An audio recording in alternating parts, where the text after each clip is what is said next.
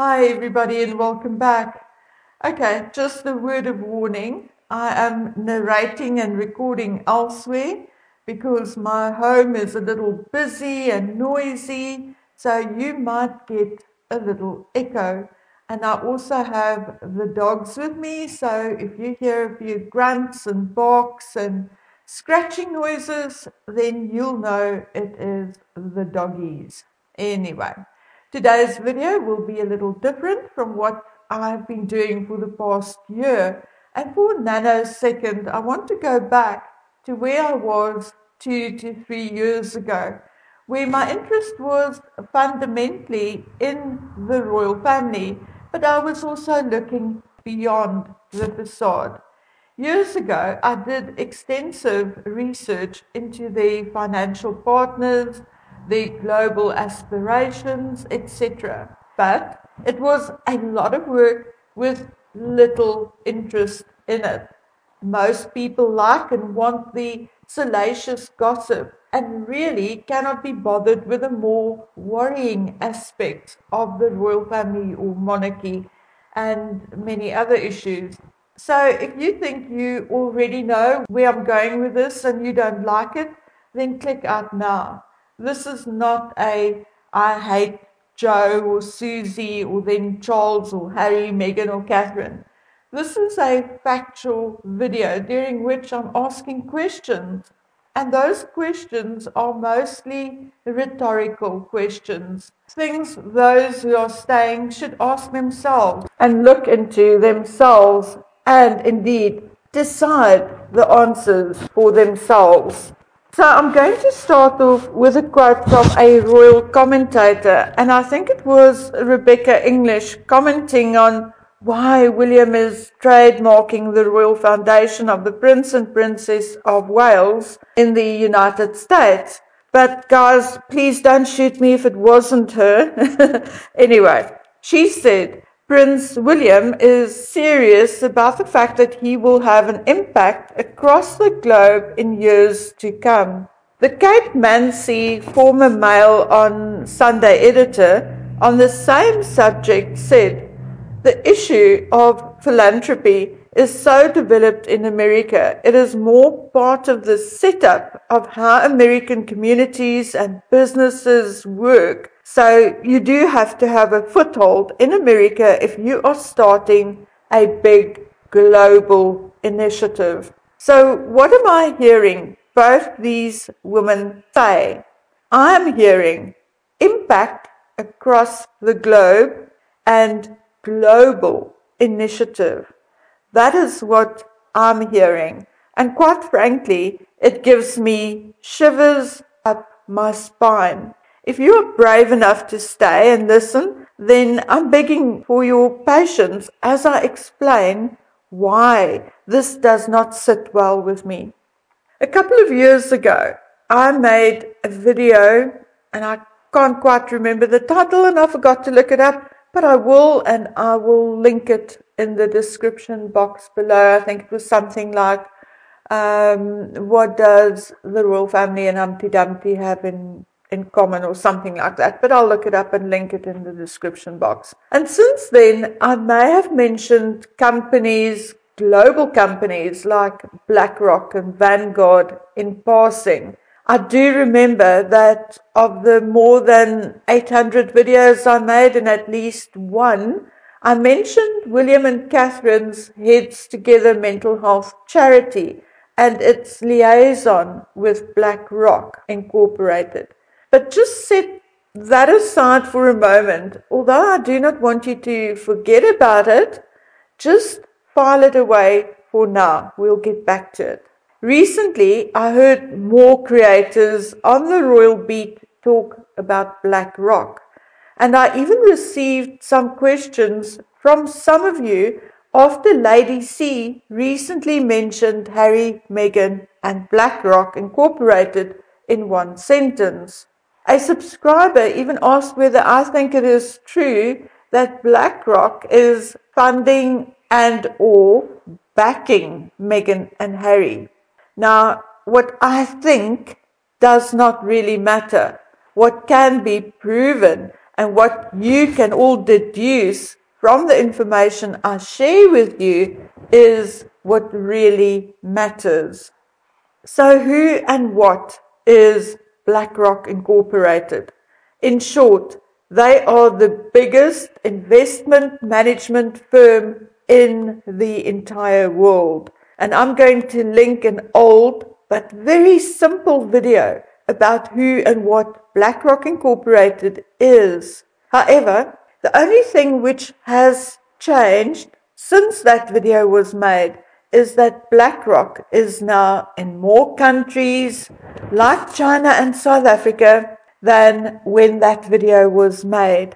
And instead of managing holdings and investments to the value of $6.3 trillion, they are now managing assets, investments, and holdings to the value of about $16 trillion.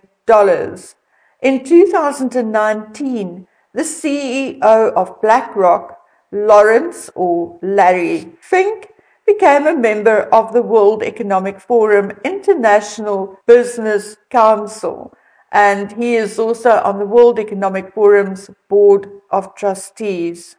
So let me quickly tell you who else was on the Board of Trustees in 2019, and I haven't bothered to check who is still on the board, but let's carry on. Anyway, I'm also not going to read you all the members of the board of the World Economic Forum, but only those who some of you may recognize. Okay, Mark Benioff, Chairman and CEO of Salesforce. Now, you've heard about Salesforce connected to Harry and Meghan before. Mark Carney, Governor of the Bank of England.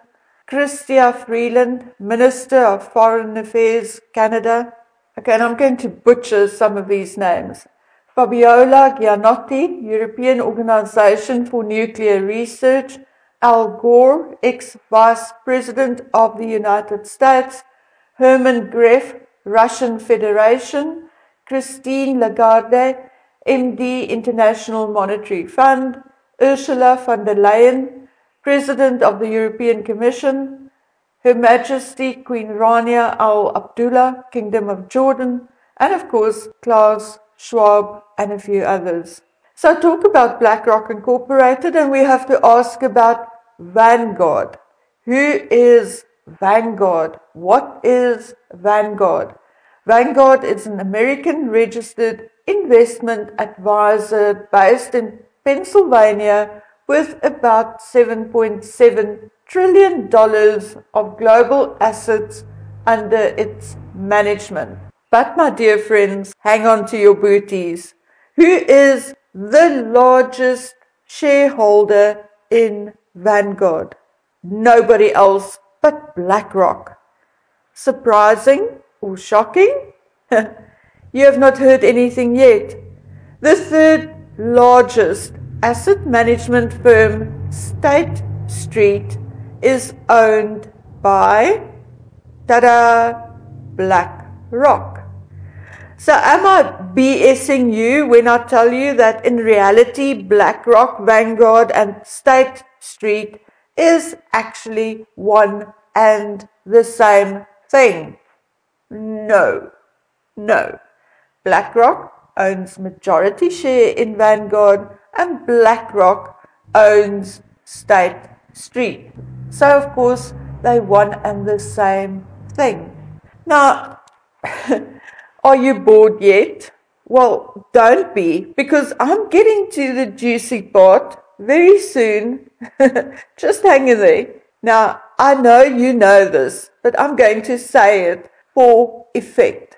The 16 trillion, synonymous with BlackRock, the 7.7 trillion of Vanguard, and the 3.6 trillion of State Street are assets under their management. Or then $27.3 trillion are being managed by this conglomerate. And what are these assets? here is the part you need to know. Well, these assets are things like your pension fund. Concerned and interested now? Well, you should be. Ignorance is not always bliss. And before I carry on, I want you to listen to this. Three giant corporations, BlackRock, State Street, and Vanguard, which collectively, they own each other, so it's really one giant corporation. But they also own 89% of the S&P 500. They own everything. They've now decided to buy every single family home in America. So if they stay on the current trajectory, they will own 60% of the homes in this country, single-family homes, by 2030. They literally are trying to buy everything. The head of it, Larry Fink, the CEO of BlackRock, is on the board of the World Economic Forum, and what they've said, we want this great reset, which is you will own nothing and you will be happy. Well, they're on their way to making sure that we don't own anything. You all probably have heard of people who are about to buy a home, and somebody comes in at the last minute with cash offer and snatches out of the market. Right. And it's usually an LLC with an ambiguous name. But if you trace that up, you'll find it's owned by BlackRock. Now, I'm just going to tell you a short personal story to illustrate what I'm going to tell you next, just to make it more interesting. About 4 months ago, we were interested in a house in our neighboring town, one we could actually afford. In other words, a cheapie. Yes, indeed, it needed a bit of work, but we liked it. But twice we were prevented by an agent from viewing the property, with a story each time which did not make sense. When we phoned the third time, exactly about 12 hours after the previous appointment, we were told the house was sold. About a month later, it happened again. The same agency, same area, similar property, and obviously price. Then about a month later, it happened a third time. So I became suspicious. And long story short, the agency or agent reserved these cheaper properties for a friend or buddy or business partner, who knows, who goes and slaps a layer of paint and maybe tweak the bathrooms or kitchen a little, and then he goes on to sell these houses. He puts them back in the market and he sells them for double or triple of what he paid for them. Okay, so that is small fry compared to what BlackRock can do with their money and power. Just use your imagination. Think of $23 trillion under their management and think of what they can do. Now, remember that Larry Fink is on the board of trustees of the World Economic Forum, and the World Economic Forum is telling us that utopia will be us owning nothing and being happy about it. I want you to pause for a minute and let that sink in. Phew, okay, now while I was in Canada, I did extensive research on who actually owns Harry and Meghan's Montecito mansion. Now when I say I did the research, I'm actually talking shite, okay? I had 3 other people, among which a retired United States bank official and a chartered accountant, actually doing the work for me. And I can tell you under oath that unless any of them were the actual bank official who negotiated the original mortgage, or Rick Ganal, there is no way they or anyone else can know who the human entity is who owns that property. Now, I'll try again. As I said, I've made more than 800 videos by now, but I'll try and link the videos I did on that in the description box below as well. But I don't know whether I'll have the time or even the guts to search through 800 videos. But because I know more or less when I made it, maybe it won't be too difficult. Anyway, let's carry on. The point is, the property could very well belong to one of BlackRock's obscure subsidiaries or trusts, etc. Aha, you say. No, wait, not yet.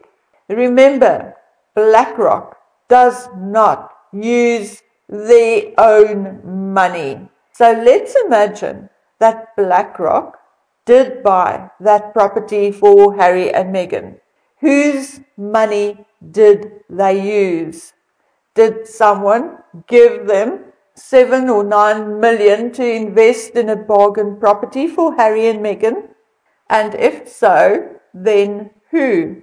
So is it completely outside the realm of possibility that BlackRock is indeed backing or supporting Harry and Meghan? No, it is not. The question is just, if true, then who put the money in? Who gave them the money to invest in a home for Harry and Meghan? Why would you or anyone actually get angry with me or anyone else for saying it is also not outside the realm of possibility that Charles and or William could have been the human who passed the 7 or 9 million to BlackRock to invest in this property? Because if you look at the screen, you will see that BlackRock Incorporated is one of the founding partners of Heads Together, a Royal Foundation charity founded by Prince William, Catherine, and Harry. If you search hard enough, you will also find that Larry Fink and the now King Charles III actually know each other, or then met on a few occasions, one being at Davos in 2020. So, is it honestly strange or slander, whatever some of you want to call it, to say that one, there is a possibility that Harry is being helped, in inverted commas, by someone via BlackRock, or two, that William's global agenda may not be the wonderful actions of humanitarianism and charity, but that, unlike his brother and sister-in-law's delusions, it may be a real bid for global leadership and dominance. And what happens to Britain, the countries of the Commonwealth realm and the Commonwealth? Are we to accept that they will no longer be the priority of the current king and his son, as they are aiming higher, namely for global influence and power? If so, how do you feel about it? Is that why, against all expectations, William is not letting go of the controversial Duchy of Cornwall leasehold scenario? And Harry, is he truly supporting himself and his family, or are there funds still coming his way via BlackRock?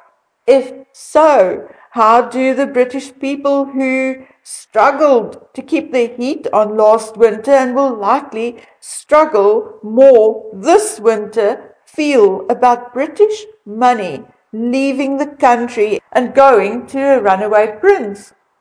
I have so many questions that I want to ask, but I think you can come up with many more yourselves, because you, well, most of my subscribers actually live in the United States and the United Kingdom. So you live in your circumstances, whether it's political or financial. Anyway, guys, so that is just information I'm passing on at this point, possibilities and speculation, etc. But I feel that people need to be informed, okay? And you yourselves can then take this information, do your own research, and make up your own mind. Okay, guys and girls, the next one will be a lighter topic. And I'm going to shake it up a bit this week and not just stick with the British royals, but bring you a couple of surprises. So, until I see you on the next one, please take good care of yourselves. Bye.